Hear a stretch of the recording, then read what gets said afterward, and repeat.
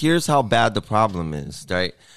This means because they reproduce so fast that 65% or more of the wild pig population could be killed every year, and it would still increase. Whoa. Hunting, the problem only made it worse. The success rate of hunters is only about 2 to 3%. And several states banned hunting because it makes the pigs more wary and nocturnal, tougher to track down and eradicate. So the pigs figured out that they were being hunted and started covering up their tracks. They changed their pattern of behavior.